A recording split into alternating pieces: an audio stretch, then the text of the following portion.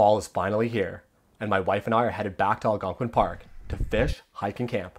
Arguably one of the best spots in Ontario for fall colors and views. We're staying for 3 nights, trying out our new SUV tent from Napier Outdoors, camping on the lake with access right onto the water to launch the kayak.